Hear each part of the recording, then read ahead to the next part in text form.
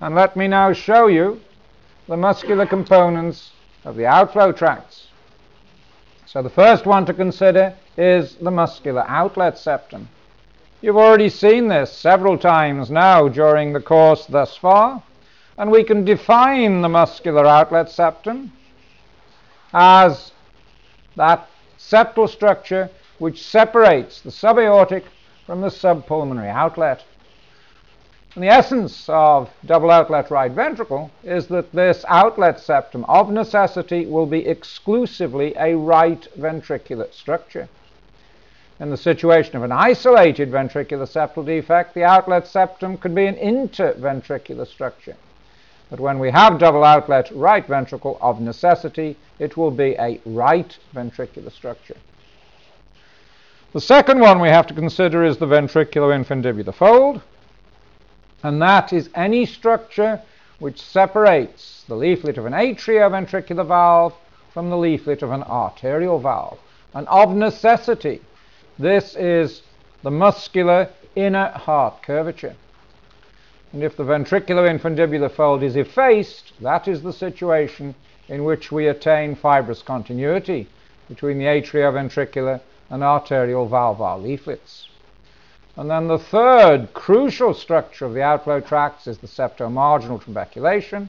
And as you have now seen many times, this is the muscular structure which reinforces the septal surface of the right ventricle with a body and with anterior and posterior limbs. And in the normal heart, the supraventricular crest inserts between these arms of the septomarginal trabeculation. But in the hearts we are discussing today, it is the interventricular communication that occupies between the limbs of the septomarginal trabeculation. So let me show you this example that we looked at just a few moments ago of double outlet right ventricle coexisting with tetralogy of Fallot and bilateral infundibular structures to identify those various muscle bundles of the outflow tracts. And here you see the septomarginal trabeculation shown with my Y. The limb of the Y is the body of the septomarginal trabeculation, and then you see the anterior limb extending up towards the subpulmonary outflow tract, the posterior limb extending back towards the right atrium and giving rise to the medial papillary muscle. And the ventricular septal defect, or the interventricular communication, is within the arms of the septomarginal trabeculation. The second structure is the muscular outlet septum. And this cut across the outflow tracts shows you beautifully how this muscle structure separates the narrowed subpulmonary infundibulum from that part of the subaortic outflow tract that is connected within the right ventricle. And this immediately shows to you that in the presence of double outlet right ventricle, this outlet septum is exclusively a right ventricular structure. And then the other important structure, which you can see extending through the roof, the superior margin of the ventricular septal defect, and here shown by the star we see its cut edge, and this is the muscular inner heart curvature separating the leaflet of an arterial valve, in this instance the aortic valve, from the leaflet of an atrioventricular valve, the tricuspid valve, and being the inner heart curvature, we name this structure the ventriculo-infundibular fold. And they are the three key muscular building blocks that determine the arrangement of double outlet right ventricle. And there are important relationships which give vital information to the surgeon.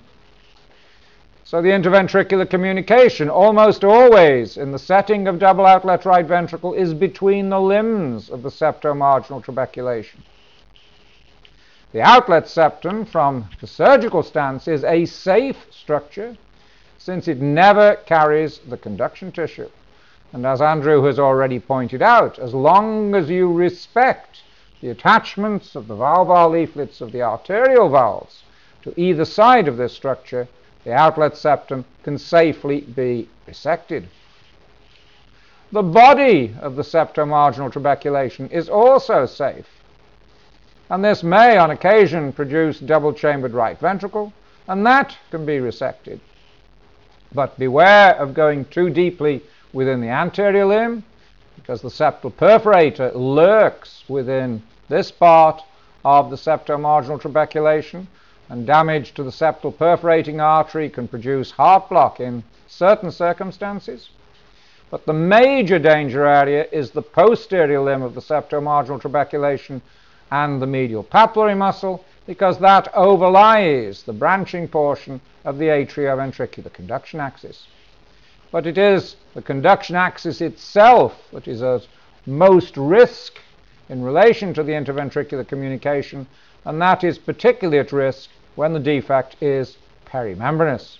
And you will remember that we have perimembranous defects when there is continuity between the arterial and atrioventricular valves, or in some instances with bilateral infundibular structures when there is fibrous continuity between the tricuspid and the mitral valve. And when the posterior limb of the septomarginal trabeculation fuses with the inner heart curvature, that provides even greater protection to the conduction axis, and then the muscular rim, providing it is of substantial proportions, is safe for anchorage of tissues. And then the final structure, the ventricular infundibular fold, separating arterial valves from atrioventricular valves, is safe as far as the conduction tissue goes and can be resected, but the surgeon resecting this area needs to be aware that aggressive resection will take him outside the heart and will put at risk branches of the coronary arteries, but providing everything is sewn up again, would not create excessive damage. So within this definition of double outlet right ventricle, we then have many variables. Double outlet right ventricle can exist with any atrial arrangement. It can exist with any form of atrioventricular connections. And it can show varied arterial relationships, as Andrew has already shown you. We have discussed the potential variation in infundibular morphology, and again, as Andrew has emphasized, there can be many associated malformations. But without question, the most important from the stance of categorization is the interventricular communication. And it was Lev who classified the interventricular defect many years ago in 1972. His system has stood well the passage of time. We can add to Lev's classification intact ventricular septum, which does exist, albeit very rarely. But in essence, Lev pointed out that the defect could be subaortic, subpulmonary, doubly committed, and here we come across the non-committed defect that we discussed this morning. But don't forget that very rarely you can find double outlet with an intact ventricular septum, here in the presence of bilateral infundibular structures. Initially there was a small ventricular septal defect, but it has closed spontaneously, meaning that there is no direct outlet in this instance from the left ventricle. But the most common variants are those first with subaortic defect. And here you see the interventricular defect, and it is walled by the attachment of the outlet septum to the anterior limb, the posterior limb rather, of the septomarginal trabeculation, so that the defect looks into the aorta and into the pulmonary trunk. And then the second commonest variant is that in which the defect is subpulmonary. It is still between the limbs of the septomarginal trabeculation, so the position of the hole relative to the septum has not changed.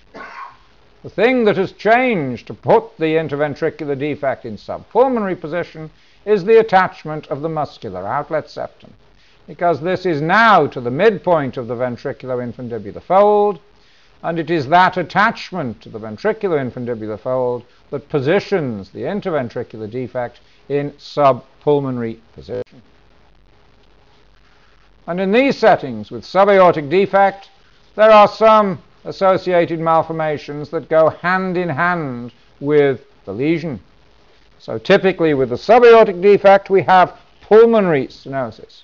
and tetralogy of Fallot with double outlet fits into this subset. In contrast with the subpulmonary defect, it is much more frequent to have coarctation or interruption, since the aorta in this setting retains its infundibular musculature, and also a frequent associated malformation here is straddling and overriding of the mitral valve, and this whole arrangement with subpulmonary defect, to my mind, can very conveniently be considered as part of the Taussig-Bing malformation, just as tetralogy of Fallot fits into the subset of lesions with subaortic defect. And also, since the subpulmonary defect is much closer to discordant ventricular arterial connections, we anticipate finding abnormal arrangements of the coronary arteries.